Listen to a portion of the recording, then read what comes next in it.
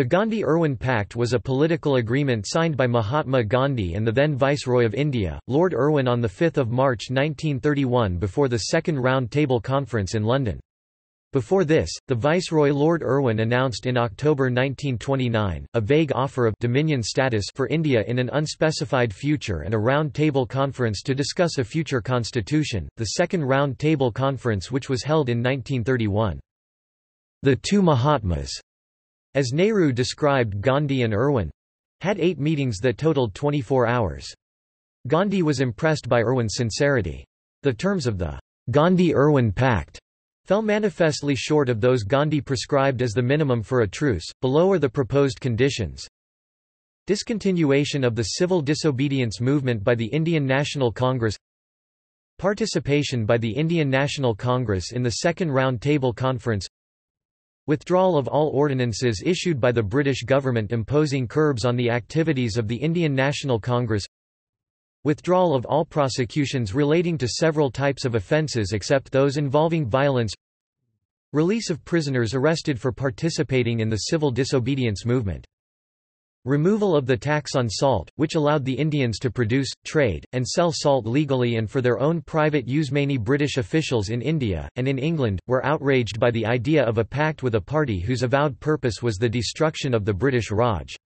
Winston Churchill publicly expressed his disgust. Less than pre greater than at the nauseating and humiliating spectacle of this one-time Inner Temple lawyer, now seditious fakir, striding half-naked up the steps of the Viceroy's palace, there to negotiate and parley on equal terms with the representative of the King Emperor."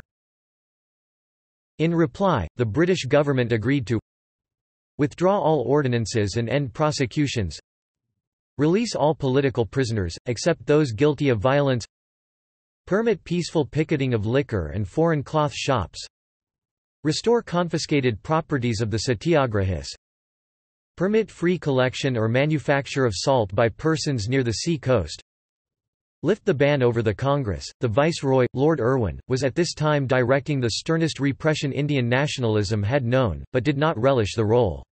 The British civil service and the commercial community favoured even harsher measures.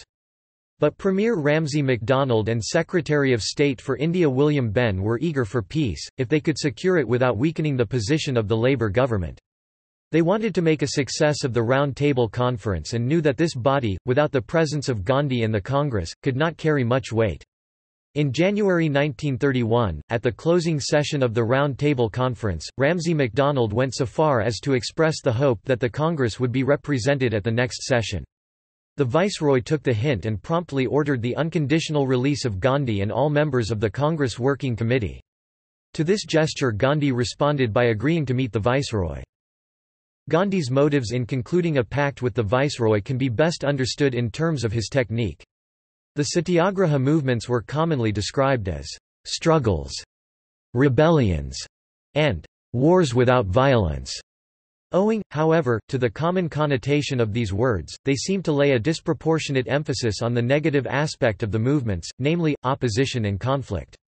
The object of satyagraha was, however, not to achieve the physical elimination or moral breakdown of an adversary, but, through suffering at his hands, to initiate a psychological processes that could make it possible for minds and hearts to meet.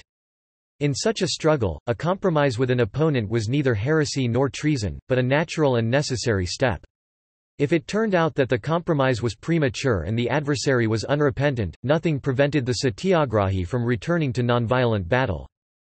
This was the second high-level meeting between Gandhi and Viceroy in 13 years and should be read in the context of Montagu-Chelmsford reforms that were the basis of the Government of India Act, 1919.